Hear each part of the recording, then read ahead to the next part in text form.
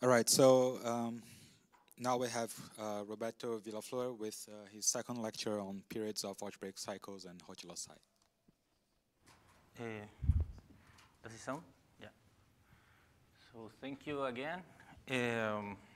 Okay, so today I will focus more on the ideal that I introduced yesterday. So let's just recall that. So we're in the following context. Okay. So you take X, a smooth degree D hypersurface of even dimension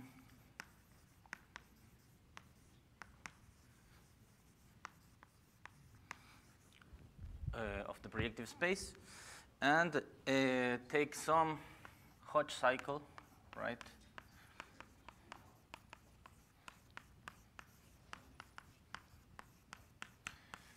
Which is non-trivial in primitive cohomology. Okay, so in particular, it induces a Hodge loci, and I mean a non-trivial Hodge loci, and we associated to this guy, well, a polynomial, right? Since you can write this element in as a residue form, right?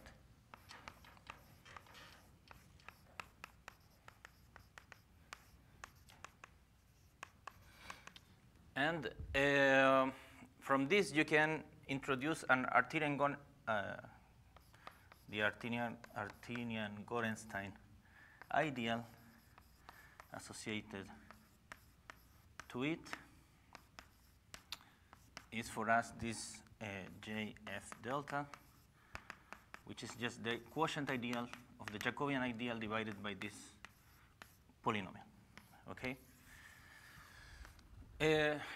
Well, so yesterday I tried to show you a result where one can exploit the full information of this ideal, not just the degree D piece of this ideal, right? Because the degree D piece corresponded to the first order approximation to the associated Hodge loci, but this thing has more information. And well, I try to show you like one application of this, how to use this to say something about the Hodge loci. Okay, so today what I want to do is to focus mostly on this ideal and write some questions about it, and if we can say something interesting about the associated Hodge loci or the associated Hodge cycle from reading it from this ideal. Okay, so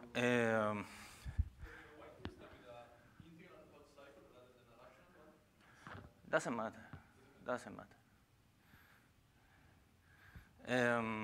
Okay, remark.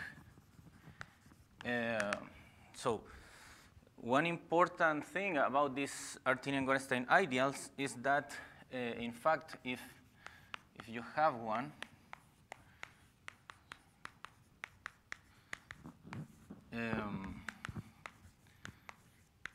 of some circle,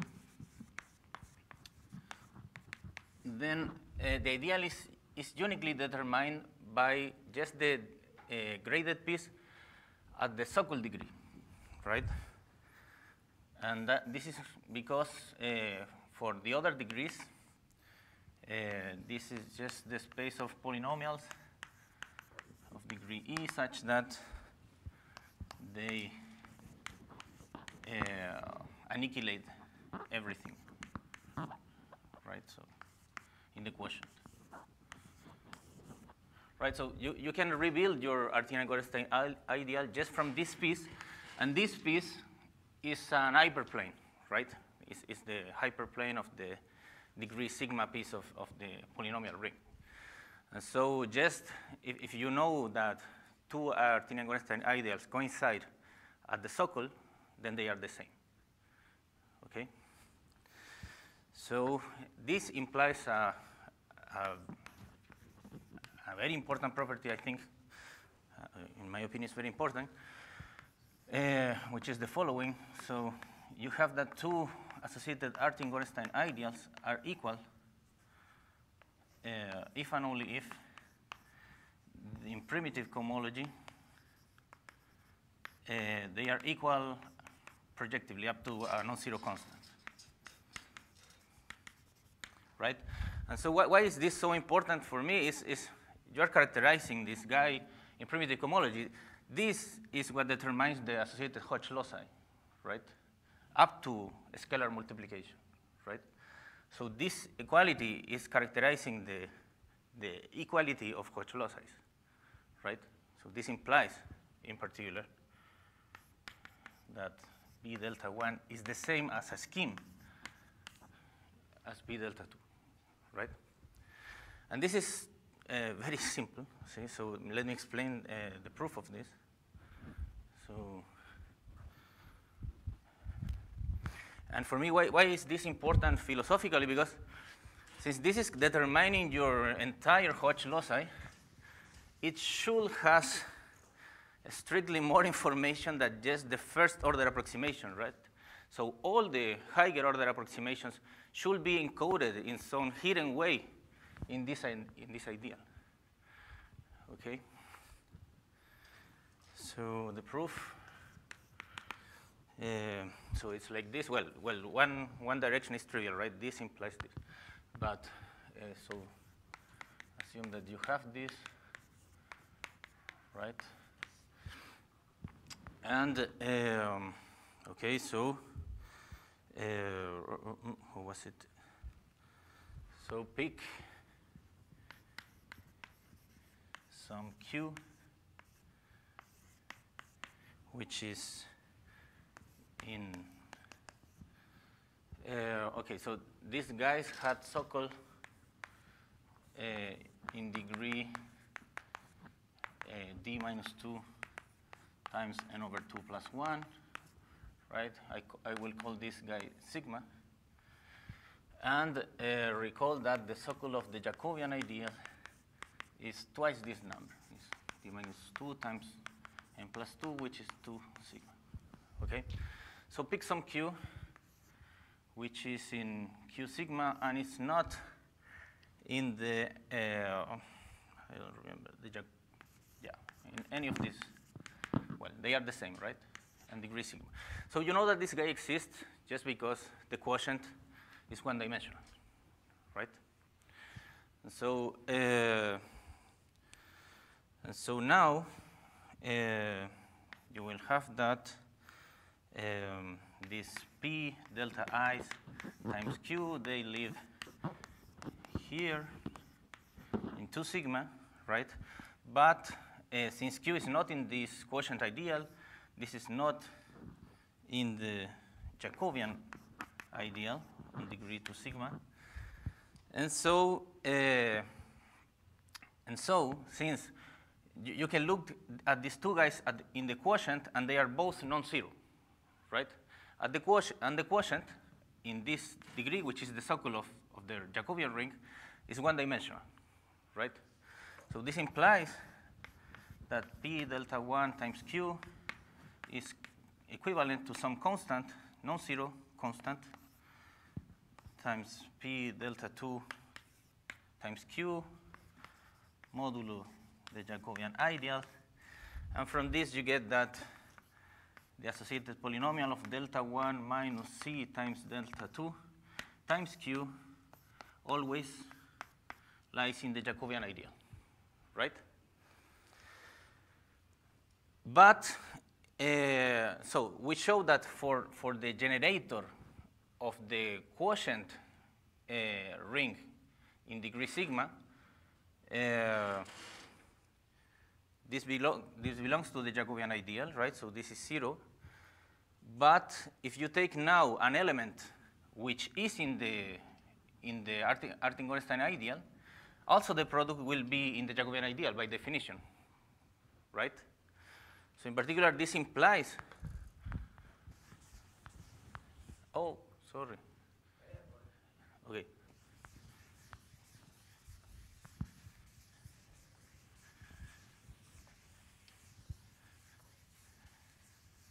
So in particular, this implies that this delta 1 minus C delta 2 times anything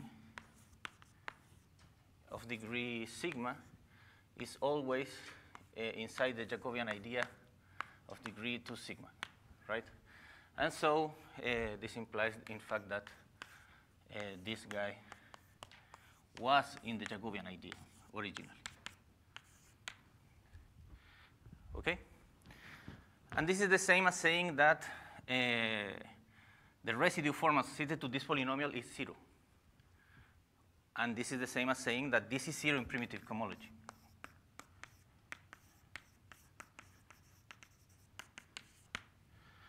Okay? So that's the proof. And so, well, this is just to illustrate that these very, very simple algebraic properties can be used to show this kind of result, which I found like important. Okay, so the question now is, so what do we know about these Artin-Gorenstein ideals? So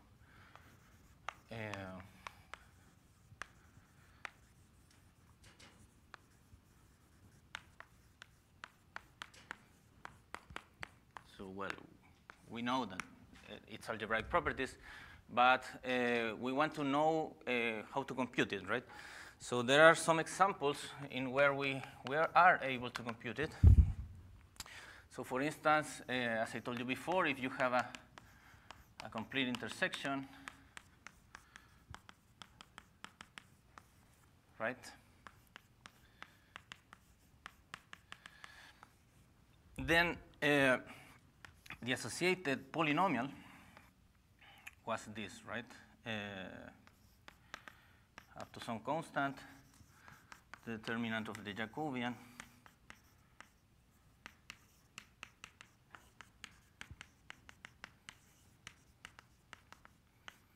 and where these guys appear when you write F inside the ideal of C, right? So this comes from something like this.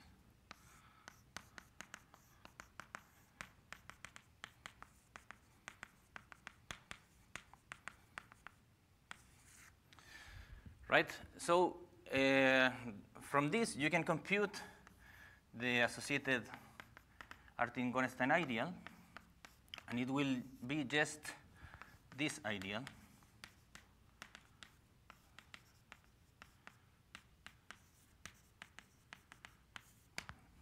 Okay, and the way to prove it, well, there are various ways to prove this.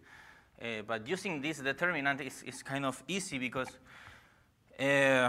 so as I told you before, if you have two Artin-Gorenstein ideals and they have the same Sokol, then they are the same, right? I mean, if they have the same Sokol degree and at the Sokol they coincide, then they are the same. In particular, if you have two Artin-Gorenstein ideals and one of them is contained in the other, then they are the same, right? And so, in order to prove this, you just need to prove one contention.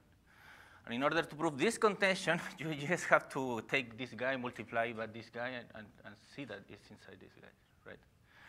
And you can see, and this is very, very, it's linear algebra, right? This is matrix algebra, right? So you can take like, I will just do one, right?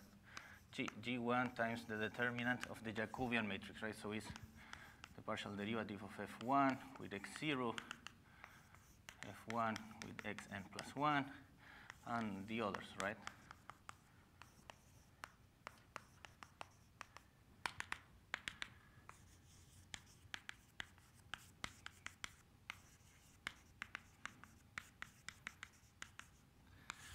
And, well, you take this guy, you put it here, and then you add some multiples of the others, and you will be able to change this column by just this, right?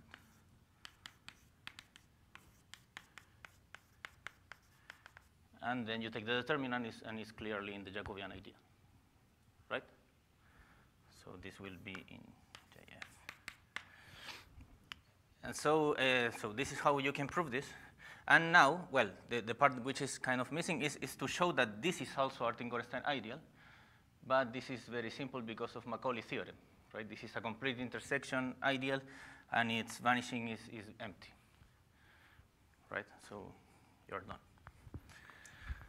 So a corollary of this fact, with this you can show some, you can show as a corollary a result of Dan in the 2014, which says that if C is a complete intersection, then this, well, then the C satisfies the variational Hodge conjecture, and moreover, V of C is smooth, reduced, and in fact you can parameterize it. This is I don't know, unirational. Well, and you parameterize it explicitly, and the proof is trivial. You just take like the most natural parameterization that you can imagine, which is just considering the map phi, which goes from this vector space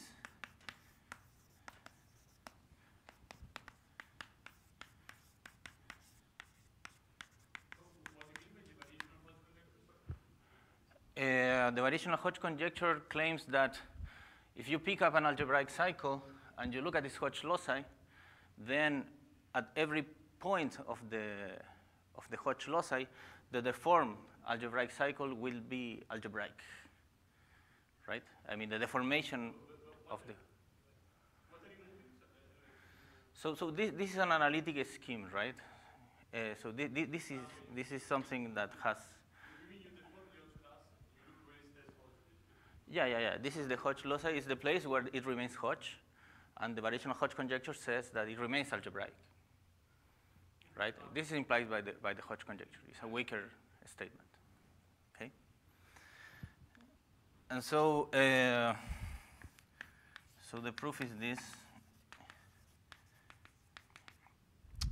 So you take this map to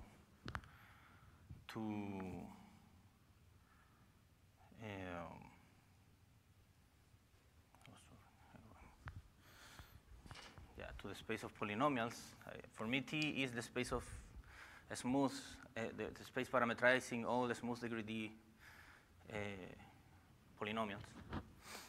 And so, well, the map is this one, right? Take P1, Q1, and so on, and map it to this thing.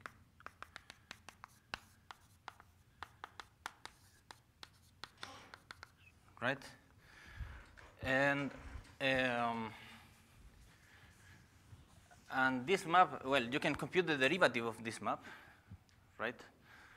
And so the image, I mean, the derivative of this map at F1, G1, Fn over 2 plus 1, Gn over 2 plus 1, with respect to the vectors U1, V1,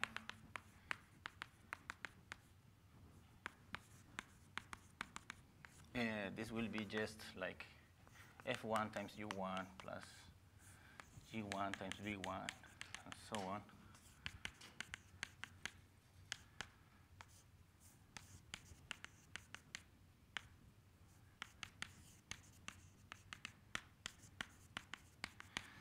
Right, and clearly this this subjects into this, right?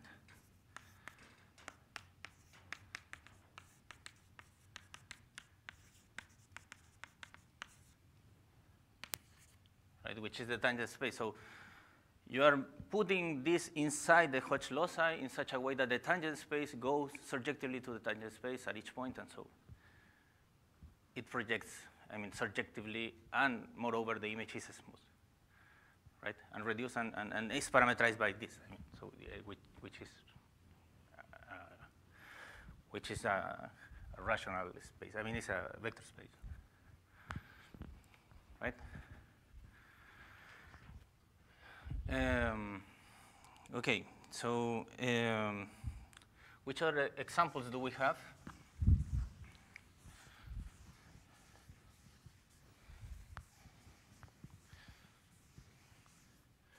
So another example, so this is something that was informed to me by Remke Klusterman.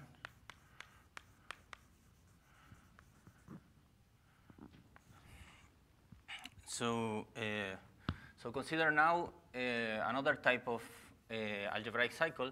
For instance, well, I will just state it in the case of surfaces. So you can take x to be f equals 0, but f will be a determinantal polynomial. So you can take something like this. F1, F2, F3, G1, G2, G3, H1, H2, H3 equal to 0, and you take your algebraic cycle, which you're assuming to be a curve given by the minors of this determinant, 2 by 2, sum of the minors, right? Like G1, H2 minus G2, H1, G1, H3 minus G3, H1, and G2, H3 minus G3, H2 equal to 0. Okay, so you're assuming that this is a curve inside your surface, right? And then what you can show is that the associated Artin-Gorenstein ideal of this thing is the following: is the ideal generated by all the 2 by 2 matrices, not just these 3 minors, but all the minors, where M is this one, right? And in particular, this you will have like a similar corollary, right? You will show that now if you take one cycle of this type, the associated Hodge loci will be smooth, reduced, and unirational, right? And the parameterization is here, is this one, right? And it's easy. You do the same proof. You derive the thing, and you will see that at each coordinate you will get like a vector here, and the associated coefficient will be this minor. And you have to do this. I mean, it's just a very elementary thing, right? So you can say something about the VHC.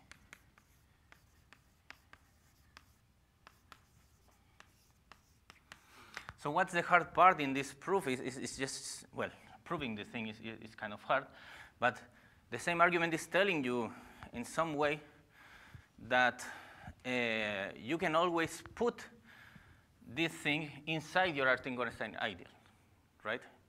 Because obviously this map is taking your tangent space of this thing and it's putting it inside the tangent space of the associated Hodge loci, and the tangent space is this J F divided by P delta, or degree D, right?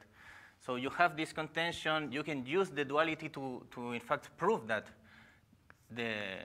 each of these elements, not just their multiples, are inside the ideal. And then you can show that this contention holds, right? But the hard part now, in order to conclude the equality, is to show that this is an Artin-Gorenstein, right? You don't have any more a Macaulay theorem for this kind of things, right? And it's super hard to produce like a theorem of this type for this kind of ideals, right?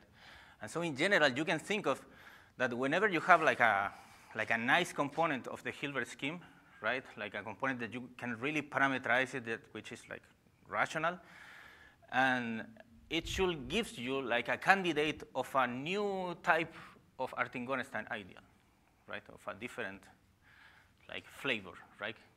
Because you have the complete intersection, now you have these ones, and you can produce probably many more. And this is something that is, yeah, well, this is like the hard part of trying to prove these things in more complicated context, is having this algebraic theorem that guarantees that your ideal is Artin-Gorenstein. This is the non-trivial thing. But I'm claiming that this gives you like hints of which ideas should be Artin-Gorenstein in a very high generality. Okay. So one example of this example, like a sub-example. If you have an explicit ideal, you can try to check, yeah, with the computer. No. This is difficult. I mean, this is a commutative algebra problem, a very hard commutative algebra problem, and this is why we can prove this just in P3. You can prove this with 4 coordinates, but for more than 4, I don't know. I mean, this is Remke's proof. I mean, this is something that he told me by email. He claims that he has the proof. Okay. So a sub-example here is, for example, the twisted cubic. An example of this phenomenon is the twisted cubic, where you take f to be the determinant f1, f2, f3, x0, x1, x2, x1, x2, x3, right? So inside this, you have a twisted cubic.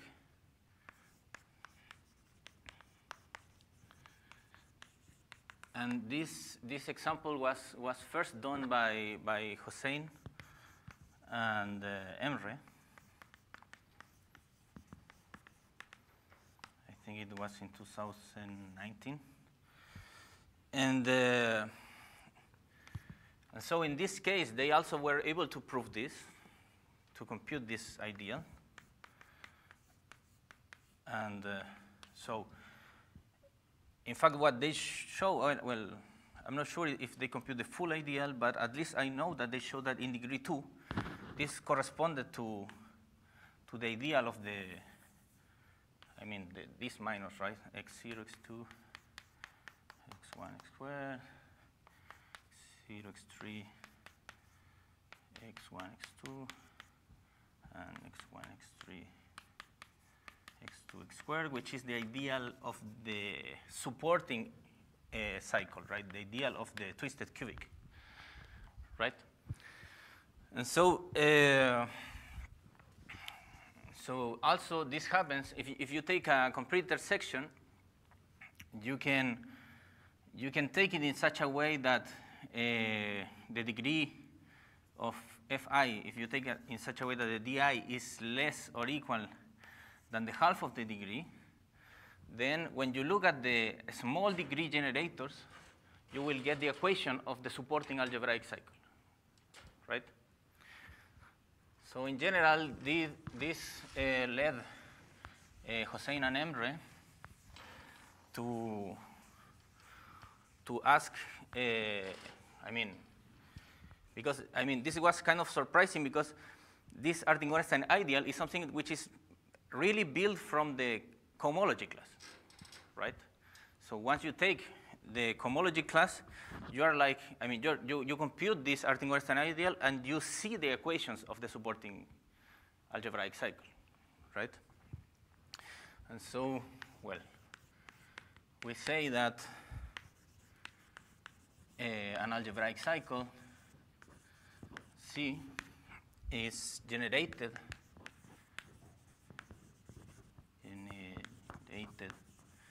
by its periods if there exists some representative, right? Well, now if this representative of the cohomology class satisfies that the ideal of C is generated by the degree less or equal than some E pieces of the Artin-Gorenstein ideal associated to the class of C, right, for some E less than D minus 1, right? And well, and you can say that it's generated by periods at level E, okay? So this is something that happens for complete intersection, that happens for the twisted cubic, and you can ask if this is like a good strategy for trying to cook up equations from a cohomologic class of an algebraic cycle or of a Hodge cycle, right? This goes like in the direction of finding like an explicit approach to the Hodge conjecture, right? And well, so this is okay for complete intersections, maybe also for these determinantal cycles. But well, there is a result of Sifani, Pirola, and Schlesinger from 2021, where they proved that if you take an arithmetically Cohen-Macaulay curve in a surface, in any surface, yeah, in a surface in P3, all these curves are generated by their periods. Okay, but there are examples where this doesn't happen. So this is part also of their work. So they proved that but rational curves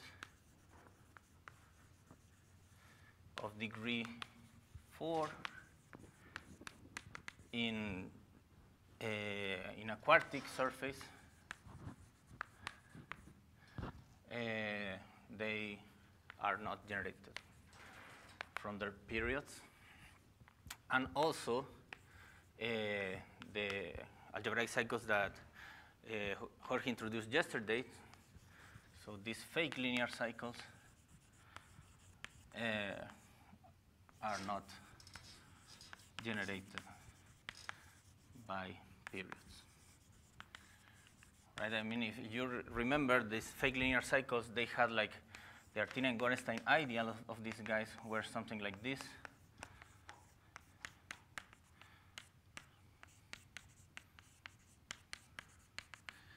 Plus. And so if they were generated by periods, the only option is that the supporting equation should be this, right? But we show that there exists this fake linear cycle in such a way that these things are not the this root of unity of -1. And so this implies that if you take these equations and you look at the linear cycle generated by it, it's not contained in the variety, right? It's not contained at Fermat, so it's impossible that these are the supporting equations. So.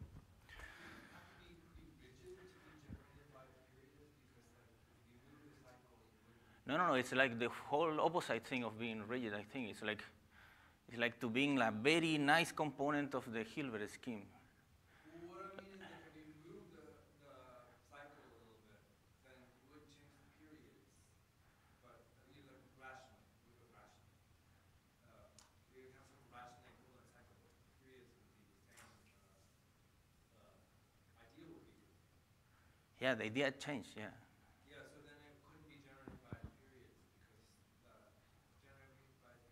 But in these cases, it doesn't change. You see, right? I mean, complete intersection and determinantal cycles, the ideal doesn't change. I mean, it changed the equation of each generator, but the degrees, the amount of generator, the Hilbert function doesn't change it.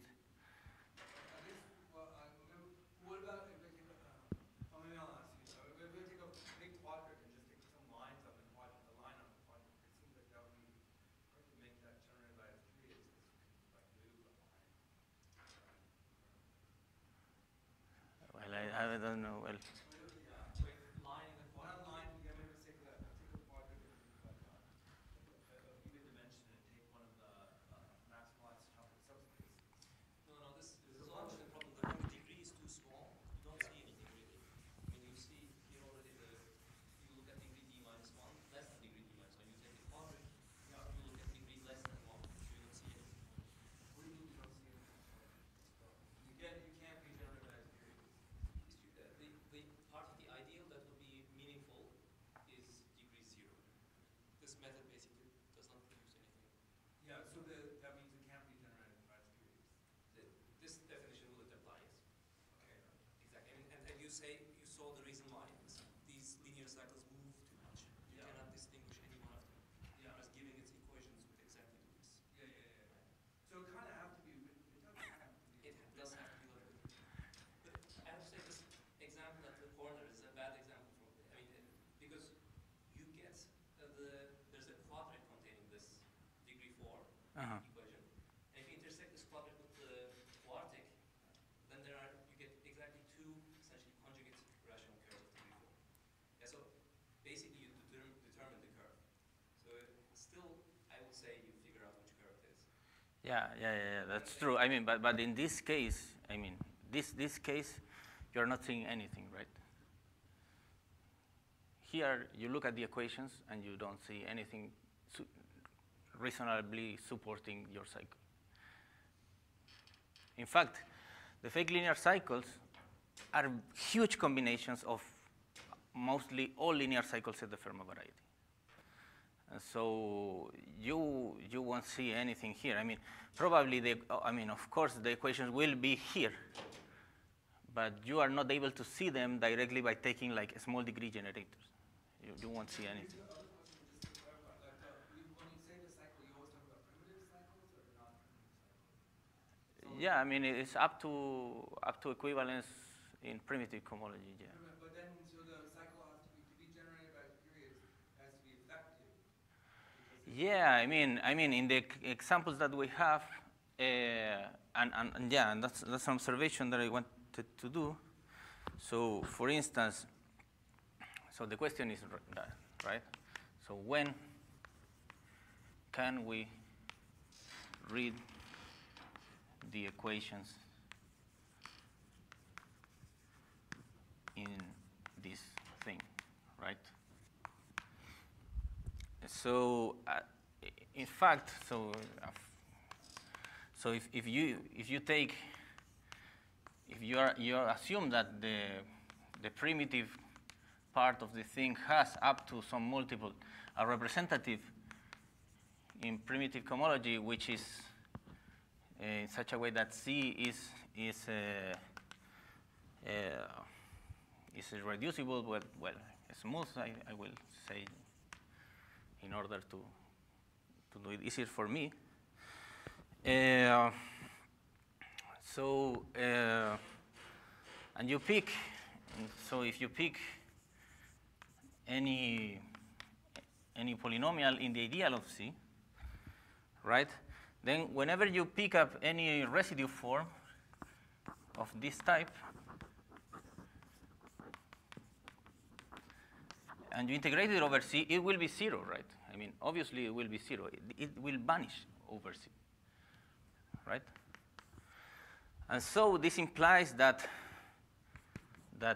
f times q times the polynomial associated to C must be 0 in the Jacobian ring, which is the same as saying that f times any q belongs to JFZ or JF delta, which implies that f is in fact inside JF delta. And so this is containing the supporting ideal of C, right?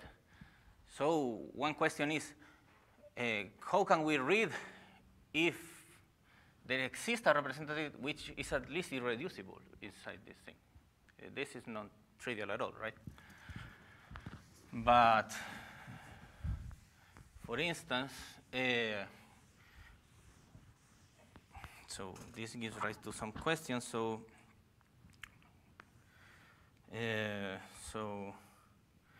can we know from this thing if there exists an irreducible or prime representative. Can we say more? Can we say something about the geometry of the representative, right?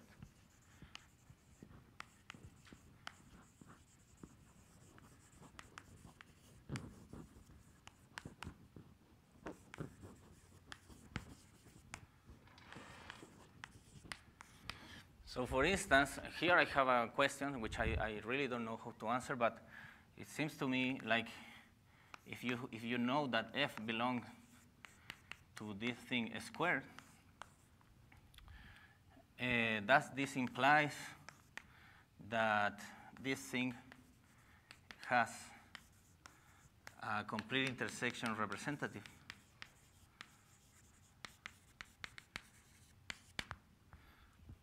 I don't know, but using just this fact, I was able to characterize the next component, the next codimension component of the Hodge loci passing through the Fermat variety, which corresponds to a complete intersection of type 1, 1, 1, 1, 2, right?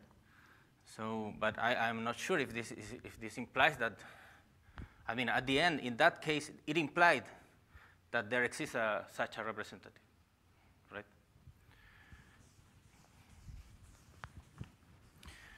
Okay, so, well, with the time left, I just want to tell you very briefly about what other accounts, what we have been doing with Jorge. So we considered the following construction. We considered a join of algebraic cycles.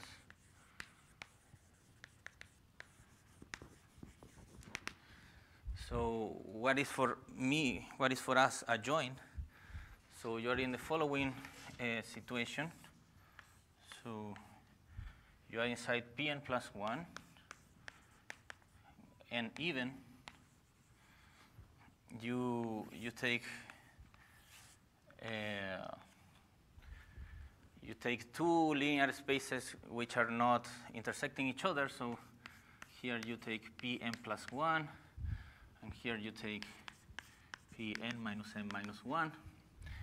So they generate, if you take the join of these two things, you generate the full projective space. And here, so inside this guy, you will take an hypersurface in such a way that it satisfies the following thing. So here, so let's say that the coordinates here are x, right, x0 until xn plus 1. Here you have the coordinates y0 until yn minus n minus 1. And here you take the coordinates, all the coordinates, right? So you're just dividing the equations, the coordinates into two separate sets, okay?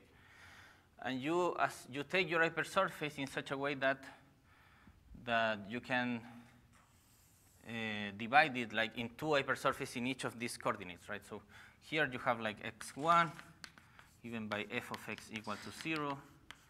Here you have x2 given by g of y equal to 0 of the same degree, and here you take an hypersurface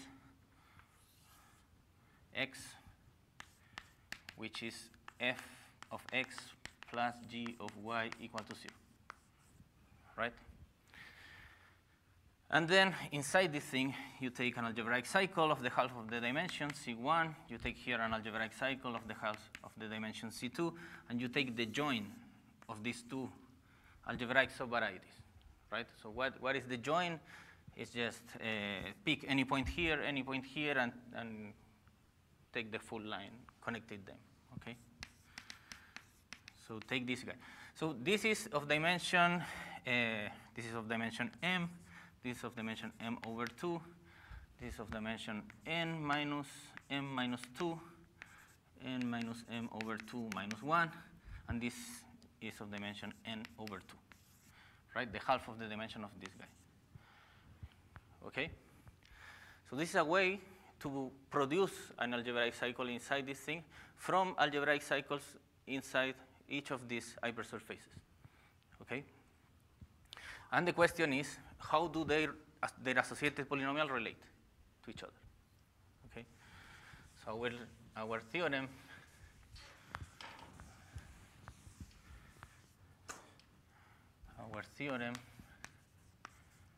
so this is like the other day. So the associated polynomial to the join will be up to some non-zero rational constant, which is explicit, the product of both associated polynomials in their corresponding rings. And this implies in particular that the Artin-Gorenstein ideal associated to these guys, this thing, is the tensor product. I mean, of the associated Artin-Gorenstein algebra. This is F.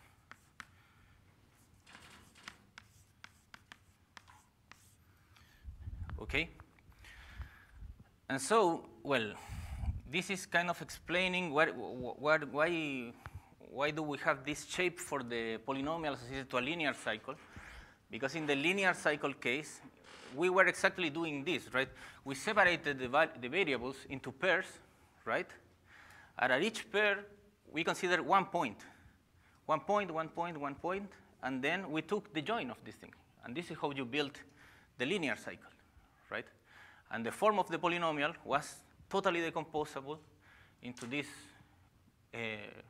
two binomials, polynomials, right? Depending just on two variables, right? And each of them was like the polynomial associated to a point inside a zero-dimensional hypersurface of P1, right? And so this in particular implies the existence of explains in some sense the existence of fake linear cycles, right? Because what are the fake linear cycles? They are zero dimension. At the end, you can construct them by joins also in the very same way. But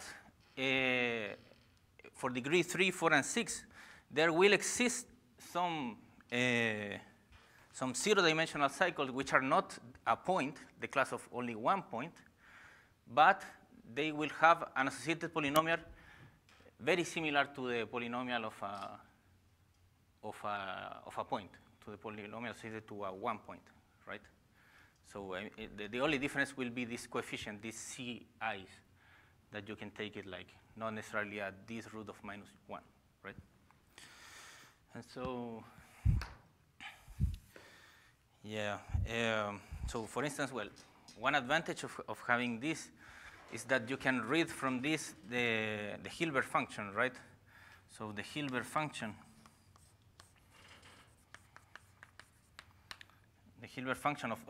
of this ring, right, or of this cycle, of the Artin-Gorenstein ring associated to the cycle, right?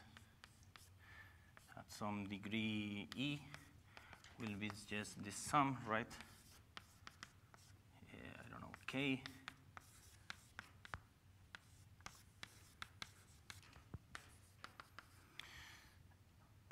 Right, and this is explaining, in fact, so you could think that, for instance, you can try to characterize a Hodge loci just by characterizing the codimension of its tangent space, right?